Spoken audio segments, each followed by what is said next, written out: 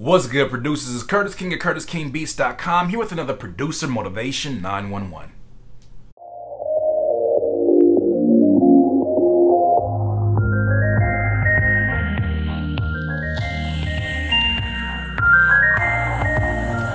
Producers, today is part 2 of our driving traffic to our websites and our BeatStore segment. Now, today we're going to talk about free traffic versus paid traffic. I'm going to tell you all the places that I accumulate my traffic, how I get my traffic from these free and paid sources, and I'm going to basically show you guys how to do the same thing. Now, my free sources include YouTube, Twitter, Facebook, SoundCloud, and blogging. My paid sources are SoundClick, Facebook ads, and Twitter ads. That's it. Now, there's other things you can look into, like the Google ads. I've heard really great things about those, but I don't particularly use all these different platforms. I try to keep it as simple as possible. I'm not here to throw you on a wild goose chase. I'm here to give you exactly what it is that I use. Now, my basic principle when it comes to when I use free or when I use a paid advertisement, it comes down to this basic philosophy. Maximize the free. I basically use as many of the resources that I can that are free before I spend $1. I'm trying to maximize as many free sources as possible, as many free resources as possible I am trying to use. Now, when it comes to the paid, I'm trying to put as little money as possible in the very beginning, just so I can see where my dollar goes. So if the least amount of money I can put down is 10 to 15 to 20 bucks, I'm putting that down and I'm seeing where those numbers are. I'm seeing how that affects the plays, how that affects the actual traffic. It's good to link up Google Analytics to your website just so you can get a really detailed perception and view of all the things that are happening on your website. But I spend the least amount of money on any website and I maximize upon the numbers and I say, okay, by spending this here, I'm seeing these particular beats are now moving up the play charts. And additionally, when it comes to paid advertisements, I use as little money as possible. When I see something working, I scale it. And from there, I invest more and more money in whatever makes sense. And if I'm seeing results and I'm actually profiting in that situation, then I'll keep it consistently going. Now, let's start with some of the free resources, like YouTube. We're using YouTube right now, and there's many ways that I use YouTube to get so much free traffic. Now, one of those being the insert rapper type beat, Lil Wayne type beat, Jay-Z type beat, Bryson Tiller type beat. That is one way that generally gets me a lot of traffic without having to pay a dime for it. Another one is beat making videos. Anytime you're showing the process of you making a beat, you have to think that this is content that is very valuable to somebody who's just starting to make beats. If they've never made beats or never been around producers, guess what? You are their instructor when you're showing them how you are making your beat from scratch. I used to watch beat making videos when I first started from the very beginning. I used to watch those a lot. Album reviews. So if a new Chance the Rapper album comes out, coloring book, and you're sitting there putting a review, guess what? People watch those because they gain value from somebody else's perspective, especially somebody who does music. Another one is artist producer advice. Oh, like the artist and marketing videos that I do? Absolutely. It does generate a lot of free traffic in which people see the value in what I'm sharing with them, and from there, they want to go check out and see what else I have to offer. Now, another one could be tutorials. Now, if you're putting tutorials about how to slide your 808s, or you're putting up tutorials about how to set up your MIDI controller, guess what? That is of value to so many different producers, and you're going to gain so much free traffic without having to spend a dime. Now, you can also use resources like Google AdWord Planner, which will allow you to see what everybody is searching for.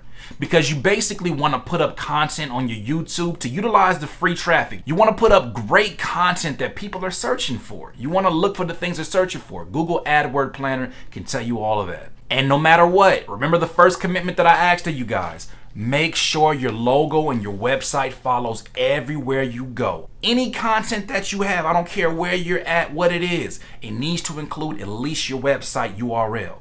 If you can include your logo, absolutely. But any content that you put on YouTube needs to have your logo. It needs to have your website. You need to include that because you're trying to drive traffic to your website after all. Now, when it comes to free traffic on Twitter, join the hashtags. Look at the trending topics and see how you can jump in the conversation. I've seen hashtags that I was like, yo, I'm a funny dude. I can contribute to this hashtag. And I will contribute all of these different tweets to this hashtag, and then I'm seeing my follower list just go up and up and up and up. Now, this may necessarily get you the traffic of other artists, but if you're jumping into music topics, who knows? So I would suggest jumping into hashtags and finding a way to make it relate to what you're actually selling with your beats and drum kits and all these things. So figure out ways to kind of leverage this free traffic which comes from hashtags. Another one would be remixing viral videos. Now, I did one where it was these kids at a middle school that were like, now watch me you, now watch me Superman. My singing voice is amazing, I know. I sampled them, I made a beat, showed my process, put it in the hashtag, and it was part of their trending topic. And guess what? Some of the parents from the actual viral video hit me up and were like, yo, this is amazing. I'm gonna share this video. As they're sharing this video, guess what happens? My brand and my website is going everywhere with it. Now, when it comes to Facebook, it's a whole nother game, but Facebook is very similar in that you can get so much free traffic by literally just being a participant in it. Now, one way that I gain a lot of traffic from my Facebook is one, including my website and my logo, but two, sharing videos that my people can relate to. When I say my people, I think about my fellow producers. Now, it may be a meme where guys saying relationship goals and it's him in the studio with his girl sleep on the couch. Now, that is something that your audience would love to look at, they would love to share, and they were gonna remember what source they got that from. Where did I get that from? Who is always presenting this great content? Oh yeah, that's so-and-so's Facebook. And naturally that transitions them to saying, well, what else does he have on his website? I'm always hearing about it. I wanna actually hear his beats. Also, any video that I find is very successful on YouTube, I always syndicate it to my Facebook. When I say syndicated, I basically upload it to my Facebook and basically let it live there. Now, the last thing that I want to cover when it comes to free traffic is blogging. Blogging is something that I've done for the last, I don't know how many years, but it's been great when it comes to getting free traffic, and people are coming directly to my website because I'm blogging from my website. And what happens is when you put up content that relates to artists, specifically, what's the difference between exclusive and leasing terms? Having that in a blog post and tagging it correctly, because what happens is Twitter posts last, I believe, 3 hours, Facebook posts last 6 hours, a blog post lasts a year. That being said, it's great to continue to blog because the more you blog, the more lifespan you have. That somebody's gonna find a post from 2013 where you were talking about the difference between exclusives and leasing terms, because it still applies to now, and you have content that you have to do nothing for that's getting all this free traffic because people are getting all this valuable information from it. Now, other things to blog about, putting up music videos from popular artists is always something that gets a lot of free traffic. Putting up songs and albums and album covers and track lists. These are things that people are constantly searching for within Google search engine. And by you providing that, now you become one of these blogs that is getting a lot of this free traffic because people are searching these artists out. Why not present that? Because artists are fans of other artists and they'll naturally come to your website because you have the content. If somebody goes on your website and they see, oh, he blogged the Last Chance the Rapper video, oh, and he also has beats. You know what? I keep coming to this website because he has great information and great content. Let me go check the beats out. Guess what? Now you're getting plays on beats that you wouldn't have gotten unless you paid for it. Also, something that's great to blog about, top 10 lists. Who's the top 10 rappers of this year? What's the top 10 albums of this year? Those are great things to put up for content. Helpful tips for artists, like the top 10 reasons you shouldn't spam on Twitter. These are things people are always searching for because they want to learn this information. Also, putting up other producers' beat videos. People probably are asking, well, why would you put any content that attracts producers? I'm trying to attract artists. Well, why wouldn't you?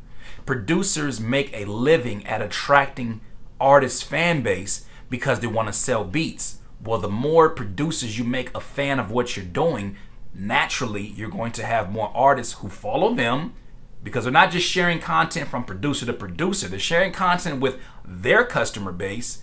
And all of a sudden, now you're sharing their audience. All of a sudden, you have an artist that are fans of another producer that continues to repost and reblog and retweet, whatever. They're fans of you, and because they're fans of that producer, they're naturally going to come check your stuff out as well. It's just by association. Now, to end everything out, let's cover the paid. Now, I do a balance of both, and I do believe that when you find a healthy marriage between the two, you'll save money and you'll be very happy with the results. Now, when it comes to paid advertisement, I primarily run my money through SoundClick, Facebook, and Twitter. Yes, SoundClick. People think SoundClick is dead. It is not. It still gets a hell of a lot of traffic, and it's more than enough reasons to look into. Some things you can invest your money into. Banner ads is a huge one. Front page spotlight. Promo song of the day. These are things that SoundClick offers you. You can put the bare minimum of $10, or you can go for the gusto and put as much money as you want. But like I said, use little money, scale it, see where the numbers go, see if it's even for you, and then continue to push forward from there. Facebook advertisement. I like to boost posts on my Facebook page that have already shown just an inkling that it could grow something really, really great. You could tell that usually within the first hour. If you look at a post and you're seeing that, yo, these likes are really pushing up. And sometimes even Facebook offers you advice where they say, yo, do you want to boost this ad? And I would absolutely say boost that ad for $10, $20. Just get it to where you're getting new eyes and potential customers to what you're doing.